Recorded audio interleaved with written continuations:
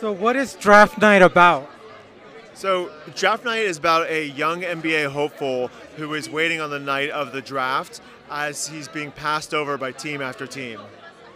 Oh, that's fascinating. How do you begin to create a story about this? Well, Shawn is the writer. Well, so this is adapted from my one-man show.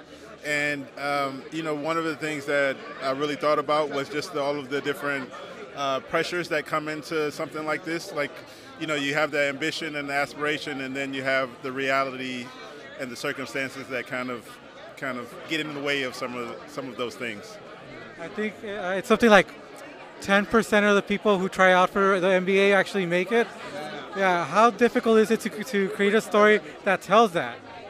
I think like the thing that gravitated me towards this story and made me want to play the character is how there are a lot of these high-performing individuals, especially from low-income households, who feel this sort of pressure to be the savior for their family, to sort of usher them into this like life of excess and everything when so many of them have struggled for so long.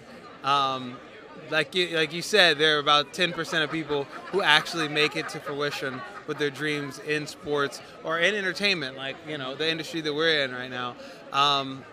And I felt like it was interesting to explore the narrative of those who do, but also the challenges of someone who might not.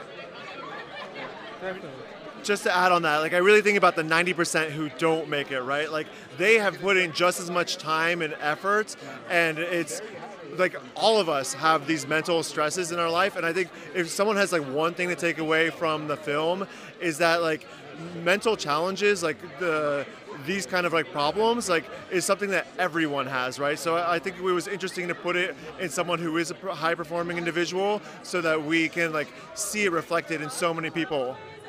Definitely, and now you're here at the Dances with Films Film Festival, and you're going to be screening at the iconic TCL Chinese Theater. What's that feeling like?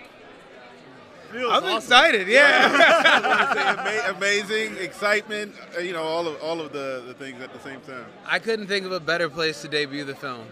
I mean, just having chills walking down the street, right? Just this iconic theater, seeing all the handprints, this is cool.